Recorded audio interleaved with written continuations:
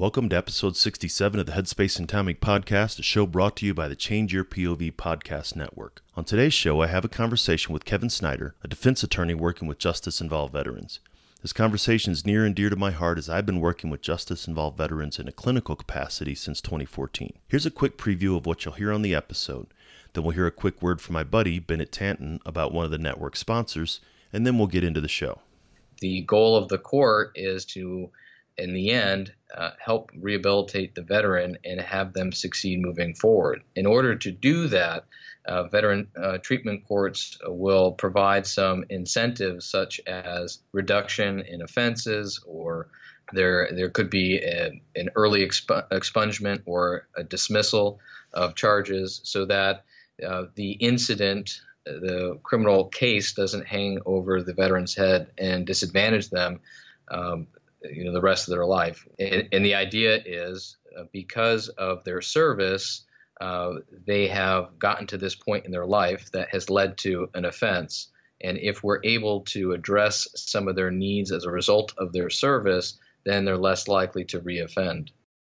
Today's sponsor is Shopify. Whether you sell online, on social media, in-store, or out of the trunk of your car, Shopify has you covered. No design skills needed. Establish your brand online with a custom domain name and online store with instant access to hundreds of the best-looking themes and complete control over the look and feel. You finally have a gorgeous store of your own that reflects the personality of your business. We use Shopify here at Change Your POV Podcast Network, and we highly recommend it. Get straight to growing your business. Let them handle the rest. Go to changeyourpov.com/resources to claim your 14-day free trial. Again, go to changeyourpov.com/resources to claim your 14-day free trial. Welcome to the Change Your POV Podcast Network. You're listening to Headspace and Timing, a show dedicated to breaking down the stereotypes about veteran mental health. My name's Dwayne France, and I'm a combat veteran of both Iraq and Afghanistan. After I retired from the Army, I took on a new mission as a clinical mental health counselor for my fellow service members.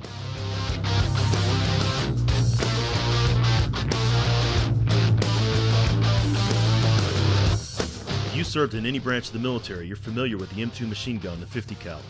It's one of the most effective weapons in the military's arsenal. If the weapon's headspace and timing wasn't set right, however, it was just a huge useless chunk of metal. Veterans can be rendered inoperable if their headspace and timing isn't set correctly either. That's my goal with this show, to change the way that we think and talk about veteran mental health and reduce the stigma against seeking support.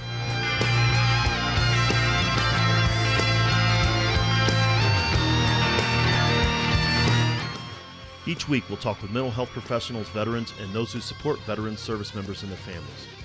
We're going to have real and honest conversations about a topic that most just don't like to talk about, veteran mental health.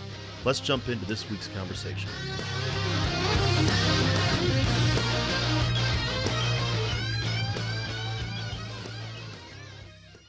Hey everybody, welcome back to the Headspace and Timing Podcast once again, and as always, we really appreciate you taking the time to listen and learn about veteran mental health, and the fact that you're listening to us now means that you care about this subject in one way, shape, or form. As always, we do have some guests who are mental health professionals, we have some guests who are veterans, and we have some individuals who are working with programs that are supporting veterans.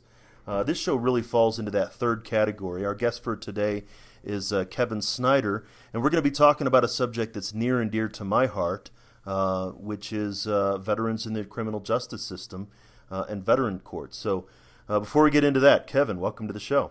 Thanks for having me on the show, Dwayne. It's nice to be a part of something so great. Happy to be here to talk about veterans treatment courts and a variety of other sentencing alternatives in California.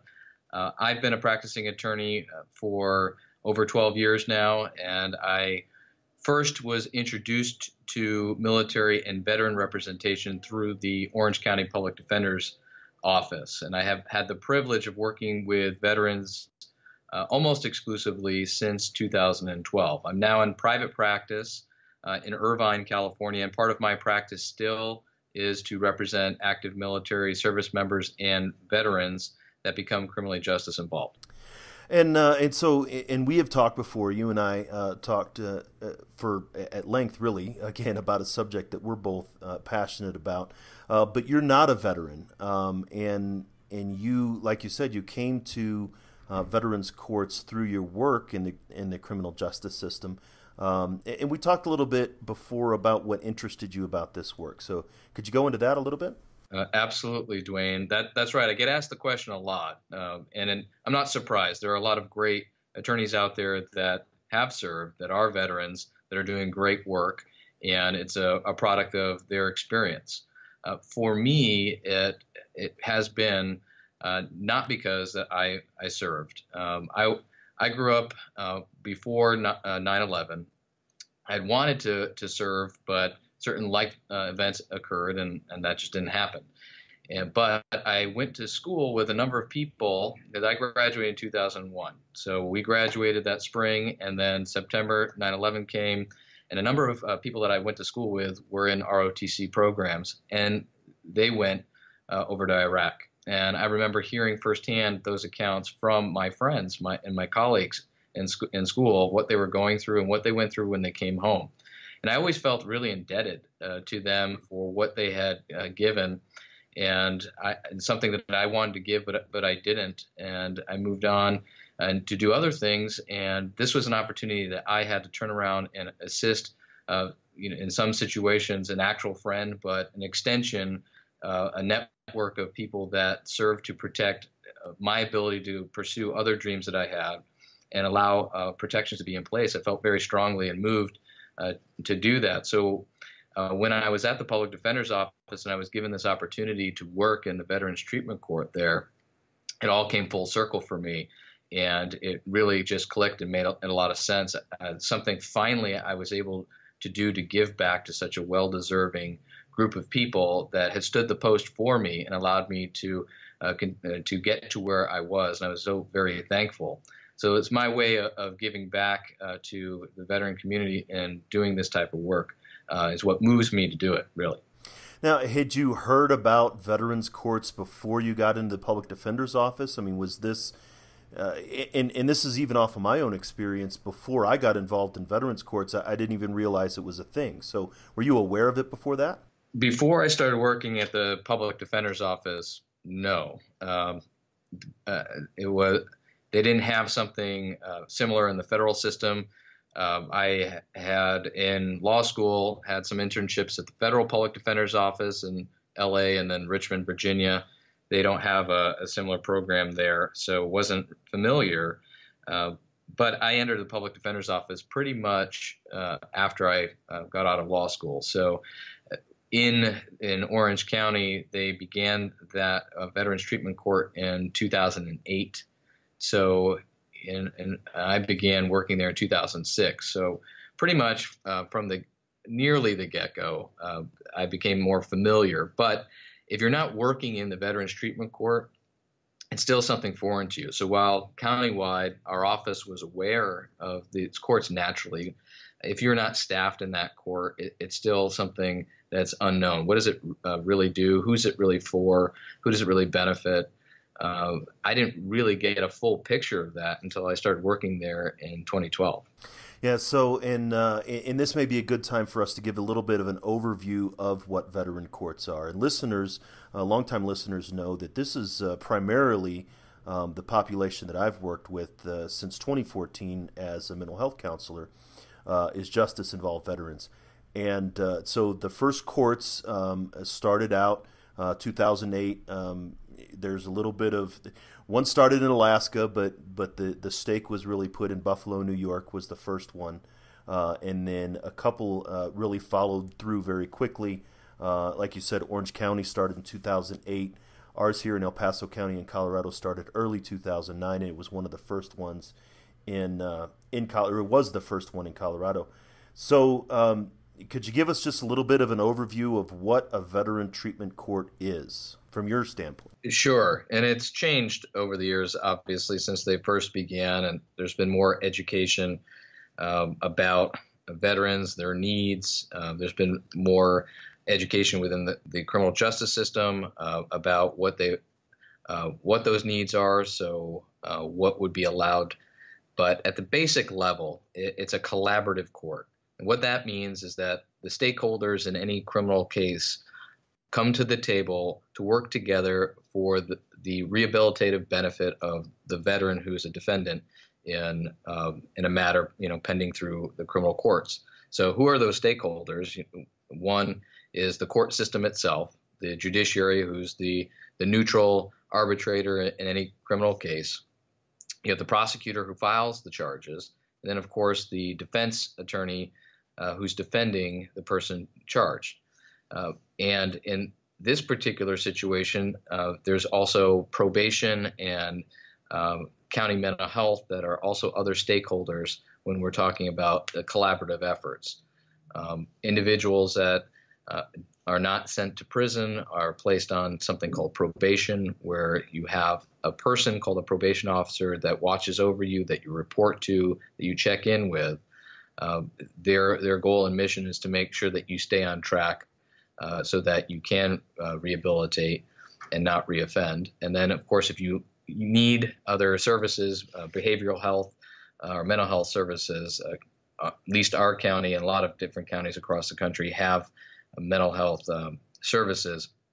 So these are the stakeholders that sit in the court, and unlike a normal court in a criminal justice system that's adversarial, the parties are all working together. In any different type of case, they would be at odds and fighting against each other. That's how the system is set up as an adversarial system. But here, they are coming together and working together. There is a more free flow of information about the veteran, what their needs are, and the goal of the court is to, in the end, help rehabilitate the veteran and have them succeed moving forward. In order to do that, veteran treatment courts will provide some incentives, such as reduction in offenses, or there could be an early expungement or a dismissal of charges, so that the incident, the criminal case, doesn't hang over the veteran's head and disadvantage them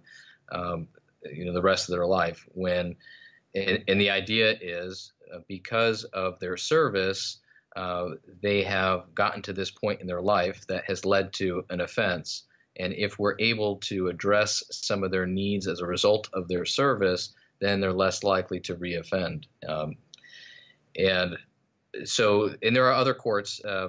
In Orange County, we have a number of different other types of collaborative courts like this that focus on different segments of defendants, different defendants' needs. We have different mental health courts, DUI courts, and drug courts. It's a similar model as a drug court in its collaborative nature.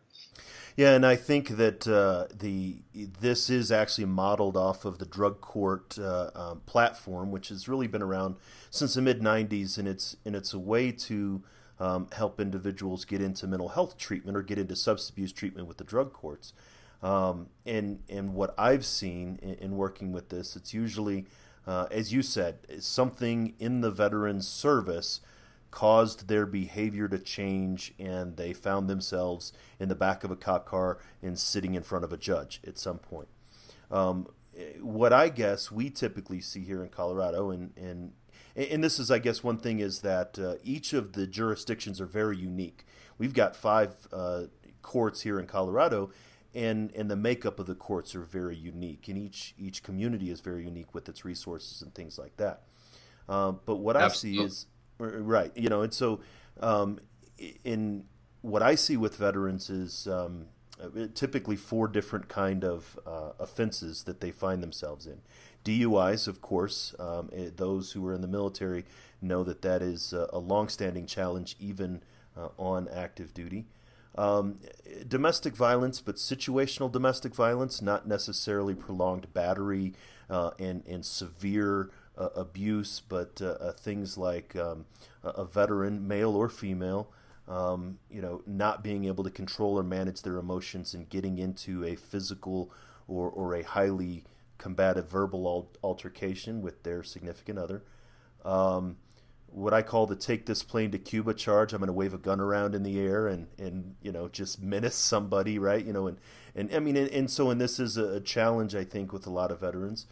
And then bar fights, assaults, those kind of things. Those, I guess, are the generally 4 different kind of charges that I see in our courts that a veteran sometimes, and I would even say probably majority of the time, substances are involved, so alcohol, fueled kind of things. So those are the kind of things we're seeing that we see with our veterans in our courts. Do you see something similar with your veterans? Yes, we do. And the only other one that I'd add there is, just general substance abuse related offense would be possession of a variety of different controlled substances.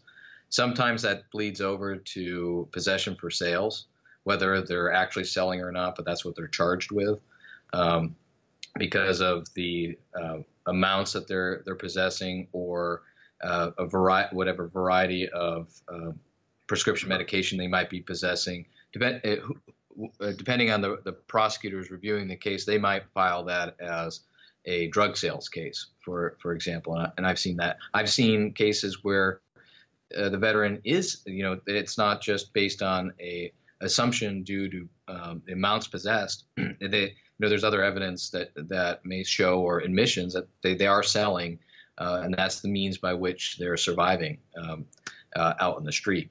So again, but it's all wrapped up together with substance abuse and mental health challenges. I think touches on each and every one of those different sections that you mentioned, and then including this one. Right, and obviously that's one of the reasons for the court's existence, is to help a veteran get the treatment that could have prevented this in the first place. And I appreciate that you brought that up, and even the prescriptions, and you're exactly right. I did leave that out. The opioid epidemic that veterans are experiencing started in the DOD whenever we were given the pain pills and fentanyl lollipops and all these kind of things. And so when a veteran is no longer able to manage their chronic pain, for example, they'll turn to prescription drug abuse or even street drugs or things like that. And so, yes, those kind of charges are the ones that I also see veterans coming into the court. What I find unique, though, is most veterans they didn't grow up in this environment. When they raised their right hand to join the military, they never anticipated that they would be standing in front of the judge. This isn't something that maybe someone from a different population who grew up in this environment says, sooner or later I'm going to be on the wrong side of the law. For veterans, that's not the case, and it's really a shock to their system whenever they find themselves sitting in the back of a cop car. Exactly right. I think that across the board, I can't think of a client that I've represented, a veteran client, all these years that had grown up in that environment. There certainly are those examples, of course, but I think that they are fewer and farther between. That this is an alternate lifestyle for them. This is not what life was before they entered the military.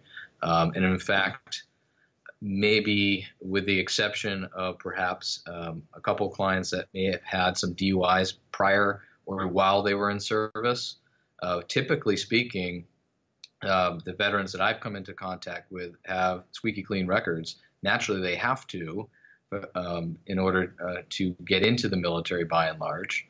And certainly while they're in the military, if something comes up, they can be discharged for that. So you have somebody who is now criminally justice involved who is leading this completely alternate, through the looking glass lifestyle.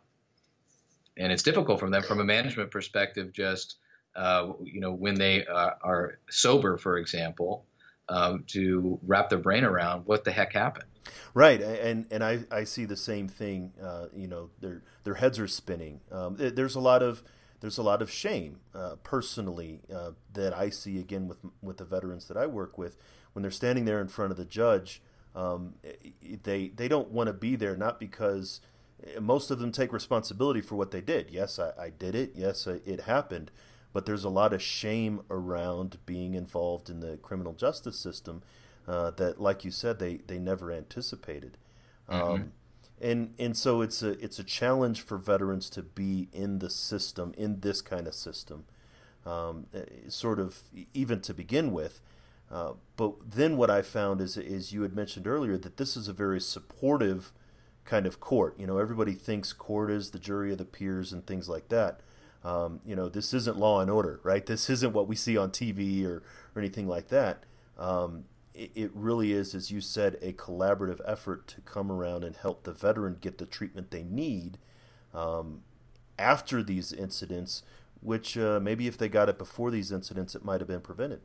Exactly right. And that's the whole point of the court. And when it's working well, it works to that effect. But as you also mentioned, that every county is different, every state is different, and depending on where you are and who is working in those courts, it may be more of a supportive court in certain places than others. But the bottom line is the purpose and the intent is for it to be a supportive environment.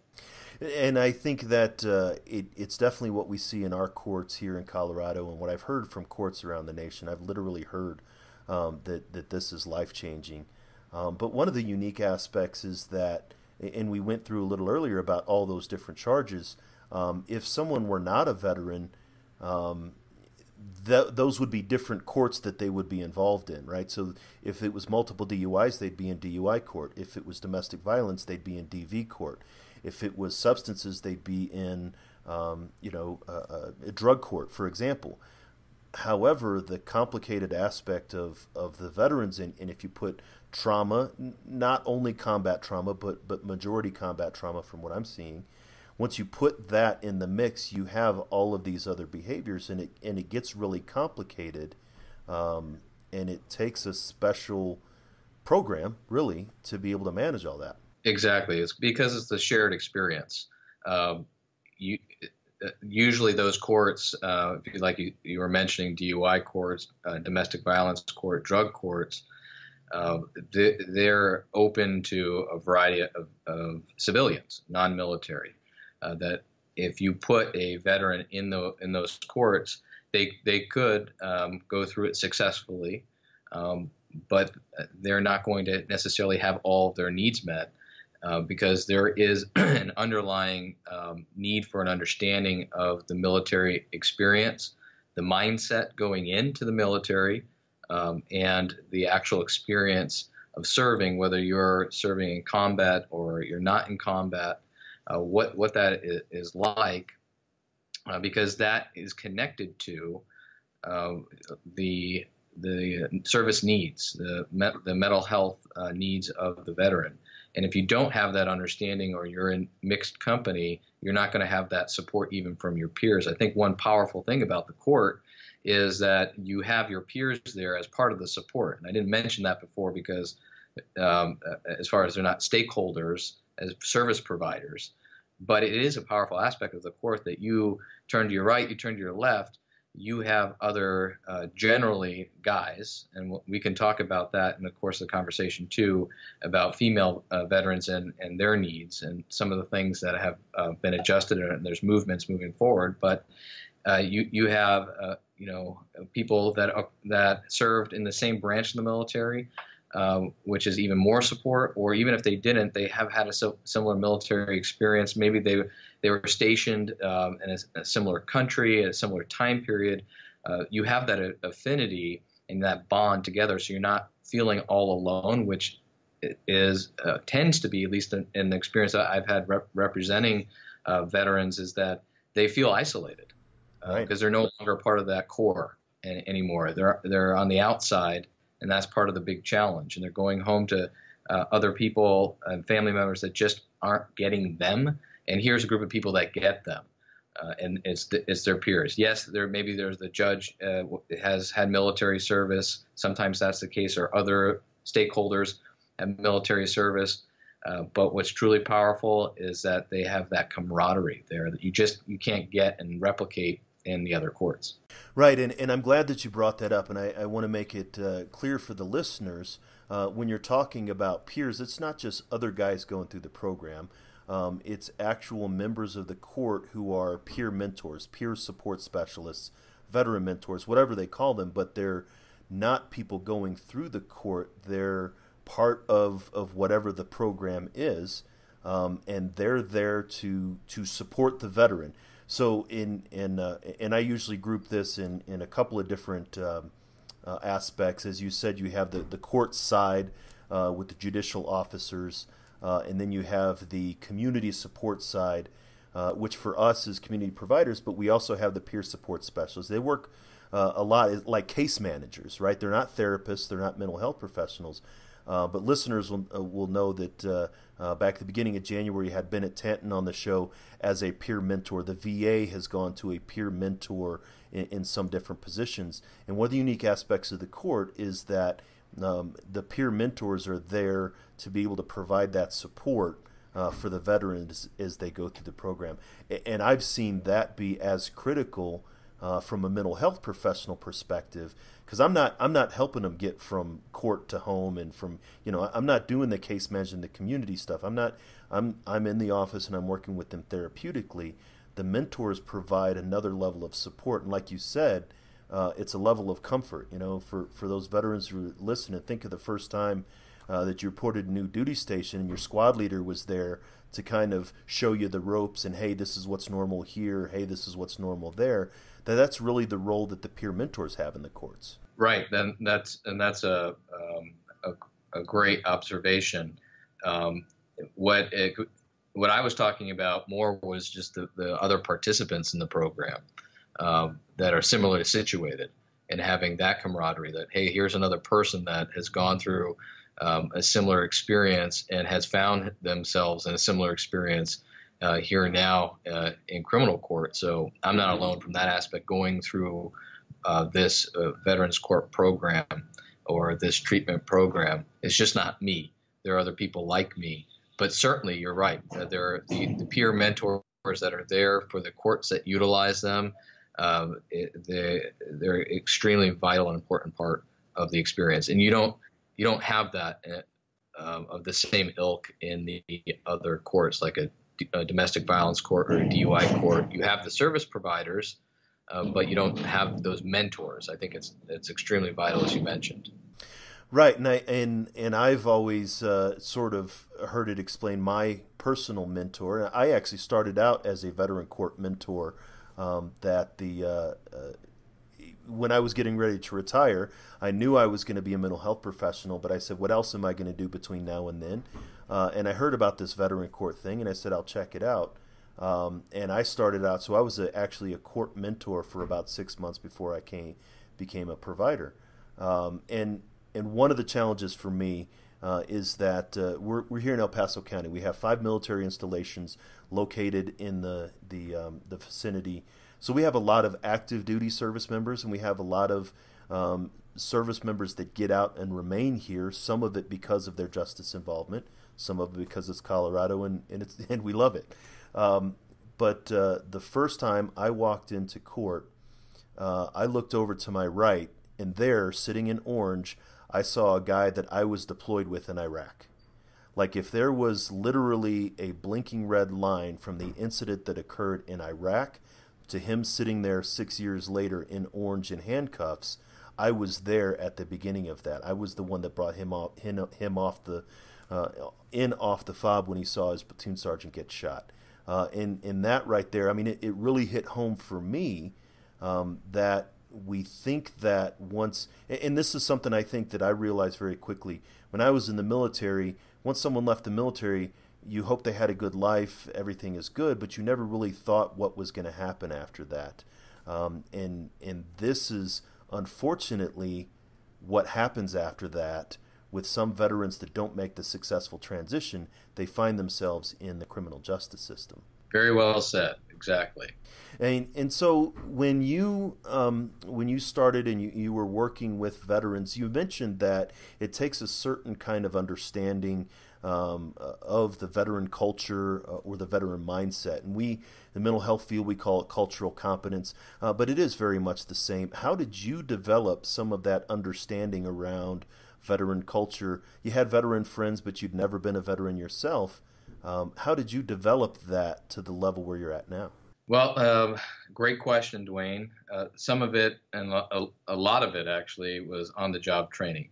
So having conversations with my clients, always the best source to gain an understanding of anything going on in your client's life that could assist you in defending them or assist you in representing them, is to just have conversations. And there's no real secret sauce to that other than that.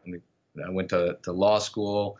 I think there's this veneer that there's some mystery to being a lawyer, and really it's about being a person. I think all the really good attorneys that I've known in my life, you're able to talk to them on a personal level, and the way that they engage you in conversation is no different than you might expect just your friend, close confidant. And so I started having a lot of conversations as I went and was representing a lot of veterans. And the uniqueness of a public defender's office, from an experience standpoint, is that you are flooded with a number of clients at any given time. So there's a lot of opportunity to have a lot of conversations. So immediately I was having many conversations that could have taken me years to have in other circumstances. So that was the first source. There's training that's provided through the state of California that I was sent to on the legal aspects, and cultural competence was definitely a part of it.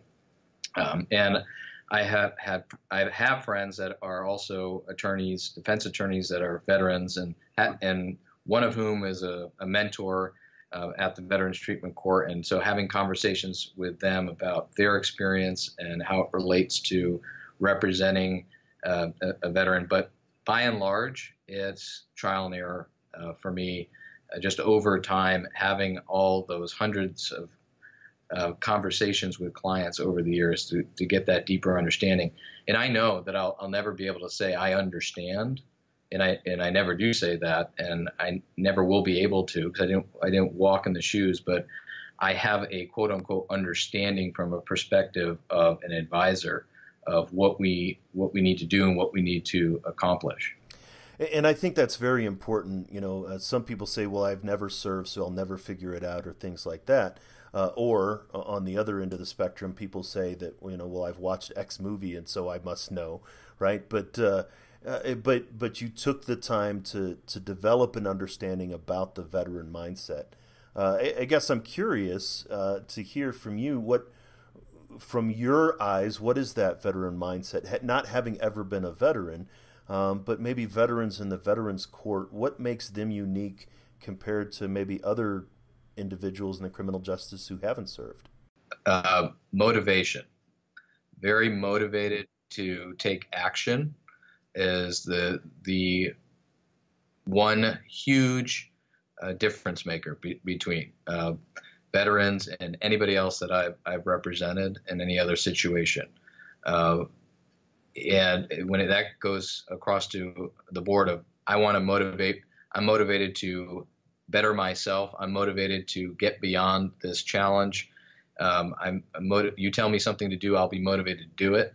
I often say veteran clients have always been wonderful, active military service members too, from a standpoint that they're goal-oriented and they're task-oriented. So you assign a task, you by and large know it can get done. If it doesn't get done, there's probably some intervening thing there that is affecting them that they don't have control over. But it's not from a lack of motivation. No, I really like that, and as I'm thinking, I agree. And a lot of the veterans, it's once they find themselves in front of the court and they've hit rock bottom, so to speak. What can I do to bounce up and get back to where I was before? And that can help with, or that can be helped with the supportive nature of, and not enabling them, not giving them, hey, well, of course you've committed a crime. You're a combat vet, right? Not perpetuating the stigma, but instead supporting them and encouraging them in their motivation. So it's good that you saw that. Yeah, and sometimes it's hard when you have a client who's so motivated and you can't accomplish everything that they want to accomplish. They want to conquer the world that day, and the balance is managing their expectations, but not cooling off their motivation. That this is something that's going to take time, but let's harness that motivation and preserve it across a longer time period. And so some of that is my challenge in working with veteran clients. But the other aspect that I think that I noticed with with my clients, as far as the veteran experience, is an attitude of respect, which allows them to be more open to advice, treatment. Again, there are a lot of intervening things that could affect that, but I think by and large there's this level of respect for other professions, other people, and that certainly comes from their experience that helps them, not just from an aspect, if I go to court and I'm very polite with a judge, they're going to do right by me. I'm not talking about that. I'm talking about just it's at this inherent level of understanding there's a hierarchy of authority, but I'm going to respect somebody else. And so now I'm more open to hearing things and not closed-minded. I don't know, and I don't necessarily know exactly where that might come from. It's just an observation I've had being somebody who's has not served in the military. That's it starts pretty quickly in basic training. If you have disrespect as part of your nature, you don't last long. So it's one of those things that, but I can definitely see that as well. As you had mentioned before, some of the judges who preside over these courts are prior service. Ours is here in El Paso County, the 4th Judicial District. Judge David Shakes served in Iraq for a year. I believe it was 7 and 8 a year after I did, and not just flying over in helicopters. I mean, he was going back and forth on convoys and has been on Route Irish, and so the veterans understand that. They know that this judge, yes, he's the judge, but he also is a combat veteran. He's a military veteran, and there is that level. I mean, a super peer kind of level. But then there's times where, like, they'll stand at parade rest in front of the court because it's a natural thing for many veterans, and for a lot of veterans, it's a safe place that they go back to. I'm surrounded by peers who understand my language, who understand what I'm doing, and this is comfortable for me. And so I can see again how that really falls into, like you said, the openness and really what kind of support that they will accept. Because it's hard for veterans, and again, this is from my experience in the Veterans Court, it's hard for veterans who have felt so isolated for so long to receive this support. They don't know what to do with it sometimes. Yes, and that's true, and I've seen that and experienced that. They're very appreciative of the help when they receive it and are effusive in the thank yous and the gratitude. But they're not necessarily asking for it. And that ties back to the shame that you had mentioned earlier, or the guilt that they have for whatever their circumstances were, that that survivor's guilt, or guilt over putting their family through situations that prevent them from reaching out initially on their own. I said they're motivated. They're motivated when they're provided with this environment in this court to thrive, but them not reaching out doesn't mean they're not motivated. It's not because they're lazy. It's other things are preventing that, like the shame, like the guilt, the pride. They don't want to seek help. They don't want to disadvantage anyone, put anyone out, or maybe they don't feel that they're deserving of it at all. So I've seen all those things. Yeah, I've got veterans that, I think somebody probably said it to me today, I don't want to take up any more of your time because I'm sure there's another veteran that needs it more than me. right? And we're always trying to use our shield to cover our brother. Hey, I made it back with 10 fingers, 10 toes. I'm not the guy who needs whatever assistance you're trying to give me. And that's what I see as a mental health counselor. And I agree, that's something that is often, those resources that are available, veterans will think that there's a limited number of them. And if I take something, then another veteran out there who I love my veteran brother and sister, they're not going to get what I get, and I would rather them have it. So it's in sometimes in many ways that can be a very honorable thing until it gets in the way of their own personal recovery. Exactly. Well said. And you'd mentioned earlier about female veterans in the criminal justice system, and I'd like to hear your thoughts on that as well. We have not had as many females in our court system. The court is the participants in the court are predominantly male, and it's a challenge.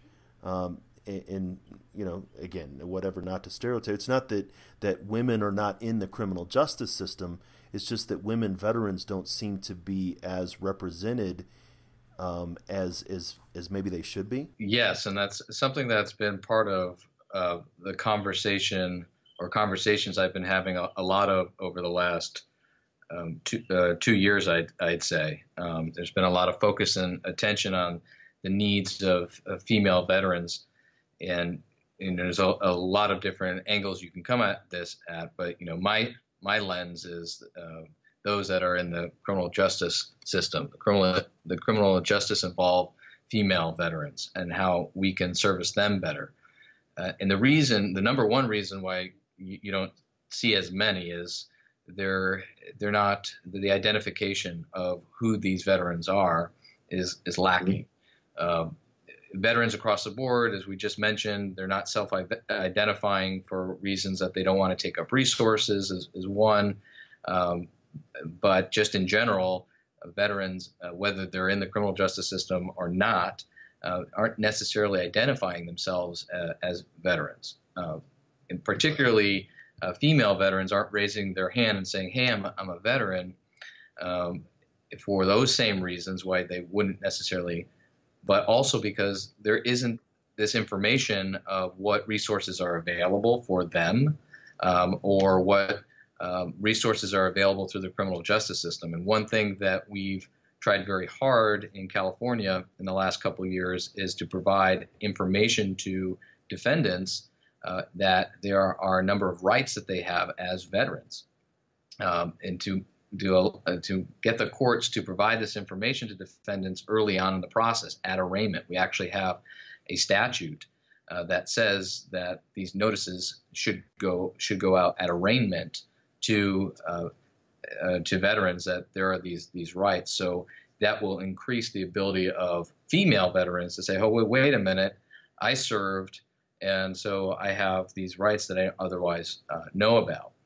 The other issue and problem that we've encountered is that camaraderie, for example, within the life experience of being a military service member, that there are subsets of experiences, and here is one that the dividing line is gender. So if you're a female serving in the military, your experience is different than the male serving in the military for a number of different reasons. So when you're sitting, if you have an opportunity to be in a court, you're a square peg in a round hole situation. So you might as well be in a totally different court, because that particular court is not a court with your peers and that peer support. So there's a thought of maybe creating a parallel veterans court for female veterans. Of course, you need numbers, as you know how courts operate. Everything requires money and financing, so you need to have some numbers backing the need to demonstrate there's this need, so we should pursue this option. And it's almost like a catch-22. If you can't identify female veterans, then you can't say there's a real need. So that's been a struggle for us, because they're there. If you can get them to identify, or you can find them. And lastly, the the mental health needs of the female veteran can be different than male veterans. And we see that certainly with military sexual trauma. If that is the associating mental health disorder that's connected with their service, then they're definitely not in a right fit situation, being in a court that's filled with other male service members that went through a combat experience or some other traumatic experience as a result of their service that might not have been non-combat. That's not sexual trauma. Now, of course, there can be sexual trauma for males and females alike. It could be female on female, male on male, all cross gender. It's just not, oh, they don't want to be in a courtroom with males because males were the perpetrators. They could be, it might not have been. And the point is that military sexual trauma as a condition is much, much different than somebody who's that is suffering from PTSD as a result of combat. So for that reason, even female veterans that might normally identify themselves don't even want to bother going through that because they're not going to be comfortable. They don't feel like it's a good fit. And, actually, personally, I've had only one other female veteran before this year. Now, interestingly enough, this year, and maybe it's just because there's been more conversation about it, Dwayne, I now have 2 female veteran clients. But prior to this year, it was only 1. Of course, statistically, there are more males in the criminal justice system anyway than females. So you have that just overarching stat as well. But I think really on the veteran side, it's because it's a different experience. No, I really appreciate that, and I can see how you said earlier, and yes, it is a very isolating experience if a veteran does leave the military and they go to a community that doesn't have a lot of military connections or things like that. So that's isolating. And then being a female veteran is isolating. You feel isolated from the veteran community. And so it's like different levels of isolation, even though, okay, yes, I'm around my brethren or things like that, that can compound the situation. And it is a challenge. I mean, there's always, like you said, the concern. We want to provide support for the women veterans, but then how do we get them? What we see typically how we are able to alert veterans to our program is through our county jails. When we have female veterans in the county jails, they bond out and then there's no follow-up. We don't have any connection to where they're at, and so they sort of go back to their situation. I see it in parallel, and before this I was working in the homeless veteran population. I saw it in parallel with the female veteran homeless situation, in which they won't identify as a homeless veteran, or they'll be couch surfing, or they'll be, in her and her children may be in a bad situation just to remain housed, and so there's a lot of different challenges and unique challenges when it comes to female veterans, just in general. And it's good to hear that you're starting to have those conversations and provide that kind of support, because it's necessary, whether people believe it or not. Yes, and you touched on a really unique point about the bonding out. When I said statistically there are more males in the criminal justice system than females, also statistically there are more serious crimes that males are committing or being charged with in the criminal justice system than females. So how that equates to bonding out is that there are more opportunities just on statistically for females to bond out on a case than for males, because their level of bail will be set lower by virtue of their offense not being as serious, for example. So whereas you can have a lot of follow-up with inmates that remain in jail, they can't afford to post the bond because the bail is set too high for them financially, that's because the majority of them are going to be males because of the level of offenses they're being charged with. And so you can have all that follow-up. We have that here in California. We have a great system jail outreach workers that go into the jails and have all these wonderful intakes and provide the information out to the public defender's office or even private defense bar.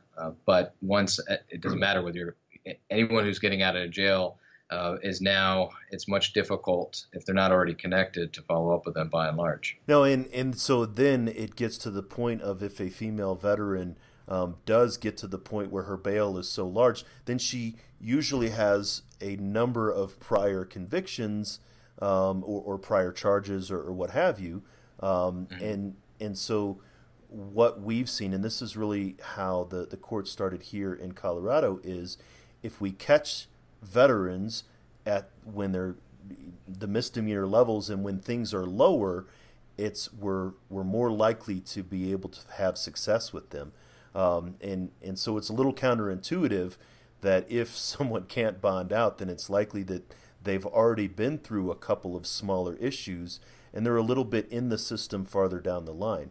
Now, you had told me before that California is doing something unique regarding that with its misdemeanor diversion. Yes. So we back in 2015, the law changed and allowed for the creation of military diversion. And diversion was not something new. There was drug diversion. There's other types of diversion programs that were there. And what that simply means is that instead of going through the normal course of a criminal misdemeanor case, in that we have your arraignment where you enter your not guilty plea and then you end up having your jury trial later, and it's this adversarial system, is that we can put that on pause while you go and complete this program or this sort of treatment. And if you complete it, then the charges in the case will be completely dismissed. That sounds very similar to Veterans Treatment Court for those listeners that have been following us in this conversation. It's different in that the Veterans Treatment Courts are much more involved.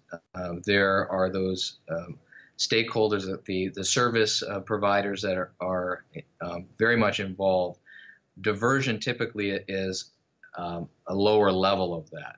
You don't have as much involvement from service providers on the diversion level.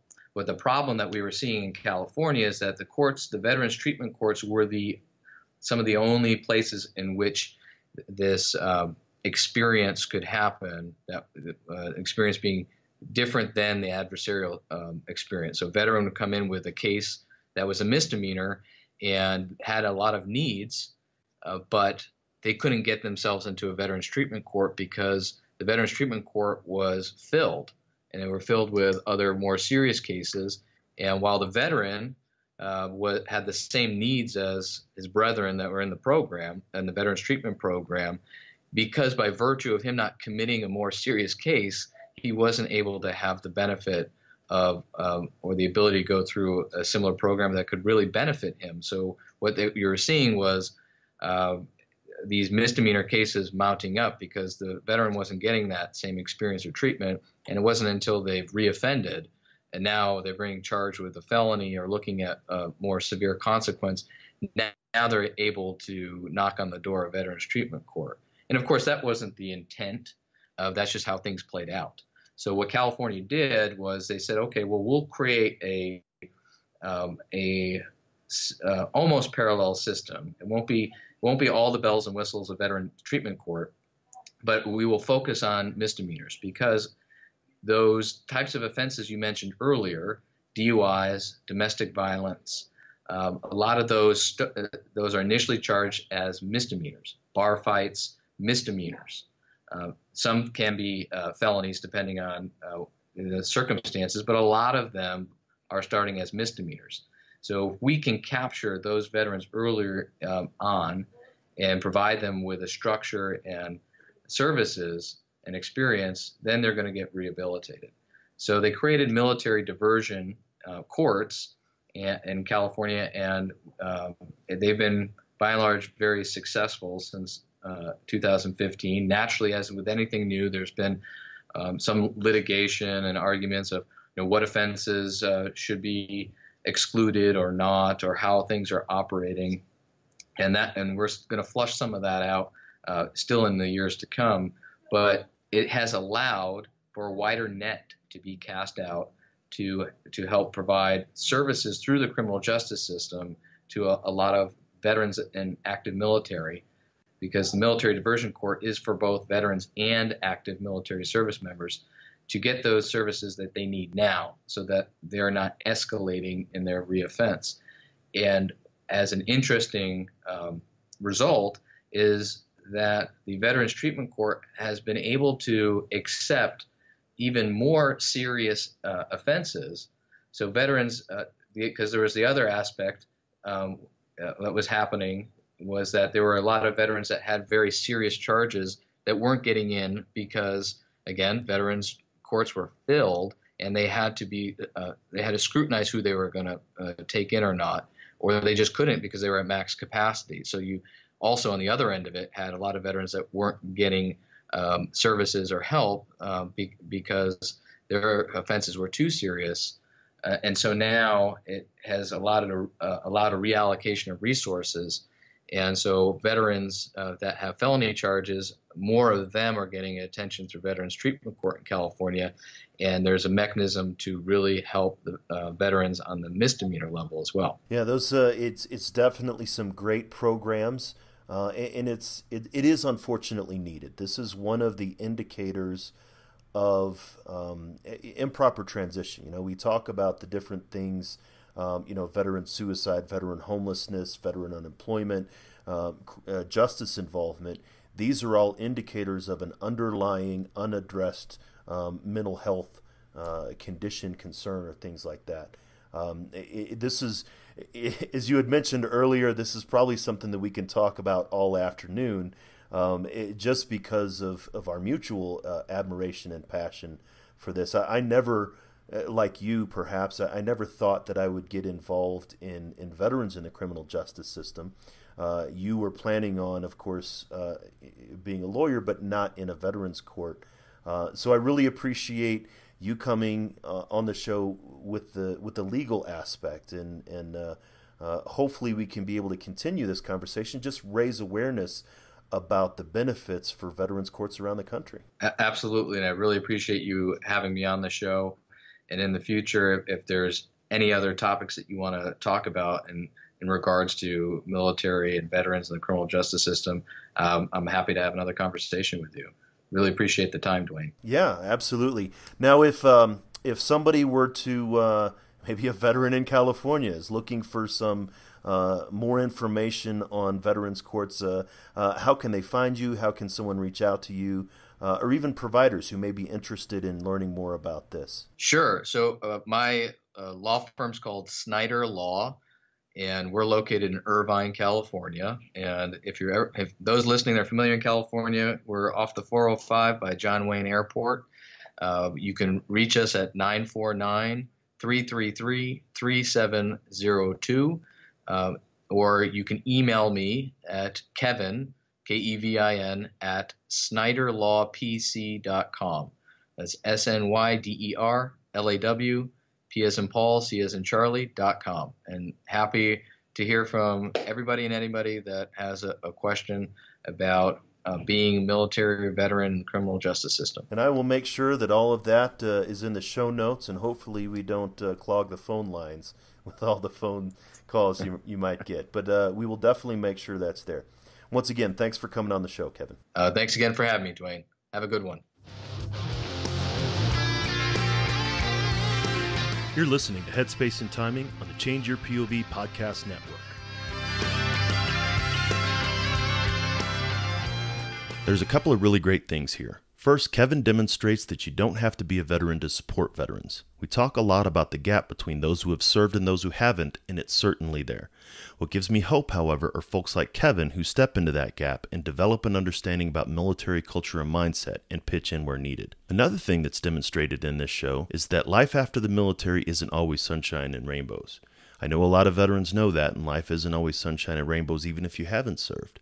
But there's a particular kind of difficulty that comes with the veteran finding themselves in situations they didn't expect. Dr. Philip Zimbardo, who developed the Stanford Prison Experiment in 1971, said this in his book, The Lucifer Effect: "There are situational and systematic influences on an individual's behavior.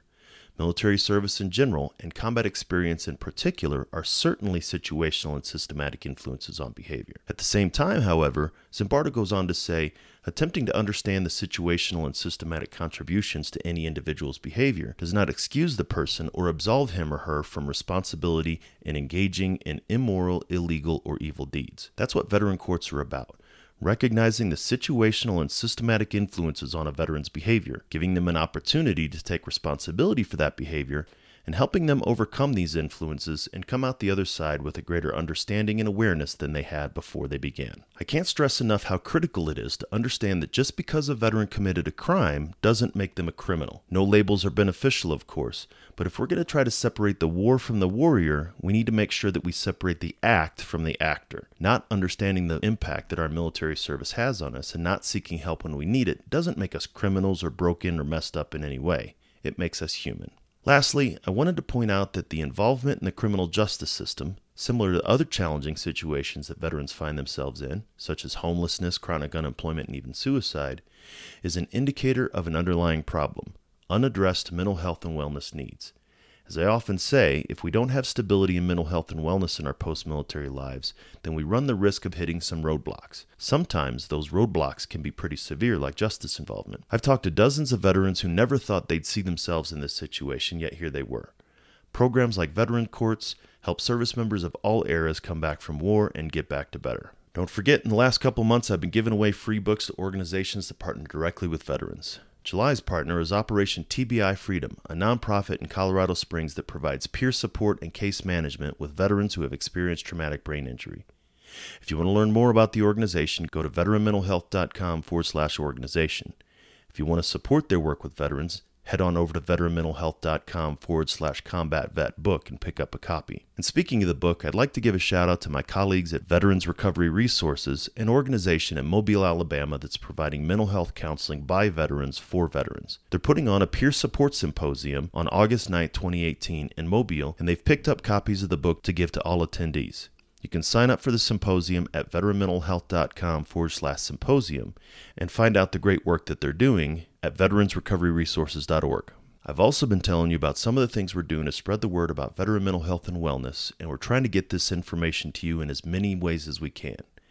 We've started to develop content for your Echo device, and we've got some good stuff and more on the way. You can get a daily update about veteran mental health, explore different concepts around it, and now the entire Change Your POV podcast network catalog, nearly 500 episodes, can be found on your smart speaker. There's a skill that you can use as a companion to the latest Change Your POV podcast book, Motivation Monday Volume 1, and even a couple skills to make you think and to make you feel good. Did you know the Dalai Lama's on Twitter? And did you know there's a Twitter account that brings you the thoughts of a very good dog? It's a feel-good time and definitely a benefit to your mental health and wellness. To see them all and more to come, check out veteranmentalhealth.com/skills. Finally, thanks to this week's sponsor, Shopify. If you need to sell stuff to pay the bills like we do here at the Change Your POV podcast network, then Shopify will meet your needs and you can get a 14-day free trial just by signing up. You can find out more about them and all the things that help us do what we do at changeyourpov.com/resources. Make sure to tune in next week when we talk to another veteran who transitioned into the mental health field after leaving the service. I have a conversation with Dr. Carl Castro from the University of Southern California. Dr. Castro was the lead author on an article identifying a series of combat veteran paradoxes. Dr. Castro and I have a discussion about the need to understand and support veterans in their mental health and wellness as they leave the military. Here's a quick preview. That's where we still struggle, after all of these years of being at war and all the deployments that our military has participated in, we still really struggle with welcoming them back into the community and supporting them with the type of support they need. Make sure you subscribe in all your podcast players of choice so you don't miss it. And until then, stay focused and be well. I'd like to thank the Change Your POV podcast network for hosting this show and highlighting the critical importance of veteran mental health. We want to hear from you. You can reach out to me via email at dwayne@veteranmentalhealth.com.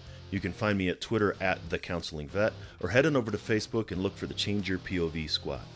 You can find the show notes for this episode and all the episodes by going to veteranmentalhealth.com or changeyourpov.com. Sign up for updates on either or both so you don't miss another episode. While you're at it, check out the other great shows in the Change Your POV podcast network. The show about remembering our military history and reviving our warrior spirit, changing hearts and minds. The show about outdoor activities that us veterans love so much, Neophyte in the Woods. The show that helps us get going at the beginning of the week, Motivation Monday. And Attack Fridays, the show that brings you actionable tips, tricks, and coachable knowledge to help you make the best of your transition. While you're checking out the other shows, drop us a review in iTunes or whatever podcast platform you're listening to. The reviews really help spread the word about what we're doing. If you're looking for the total package for all the information you need to live the life you want after leaving the military, you found it. If you know of a buddy who's looking for the same info, share it with them so they can find it too. I want to thank Doc Todd for his permission to use his track, Not Alone, from his amazing album, Combat Medicine. Doc Todd is somebody who's trying to bring veteran mental health out of the darkness and into the light, and you can get the album by going to therealdoctodd.com. Check it out, because remember, veterans, you're not alone. Ever.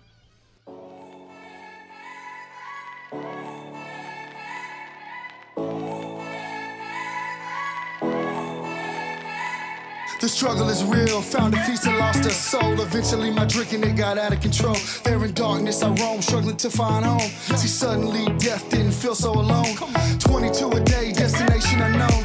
It could have been avoided if you picked up the phone, but now you're gone, so I guess all we get is the tone. Nothing but bone weeds, overgrown, pushing up stones. I've triumphed over enemies, co-created mini-me's. Broke out facilities that tried to put an end to me. R.I.P. I'd rather grind in tranquility. Authentic tendency, embrace my ability.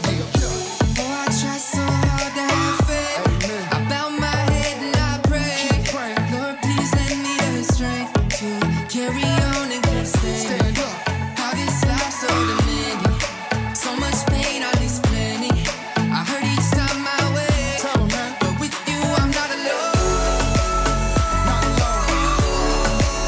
You're not alone. Ah, yeah. And every time that I fall, I'ma call on you, get myself back up again. Without my Georgia girls, yeah, I'd probably be dead. Cause I'd be taking every med that the VA said. Gave every shred, every last thread of my identity. Conquer my fragility, eliminate the enemy. Deliver me, God, from temptation.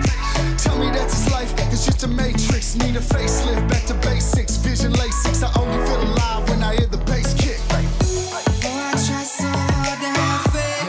I bow my head and I pray. Lord, please lend me the strength to carry on and keep standing. Stand up. How this life so demanding, so much pain, all this planning. I heard each time my way, but with you I'm not alone. Not alone. Yeah. You're not alone. Ah, yeah. And every time that I fall, I'ma call on you, pick myself back up again. Yeah, just pick up the phone, you're not alone. Just pick up the phone, you're not alone, man. Just pick up the phone, you're not alone. Yeah, pick up the phone, I'm right here. And I love you guys. Take those bottles out, dog, and pour them in the sink. Take the needles out your arm and the gun away from your forehead. It's time, man, you've been through enough pain, stand up. It's time to stand back up. All my veterans, man, Army, Marine Corps, Navy, Air Force, Coast Guard. Get up, you know.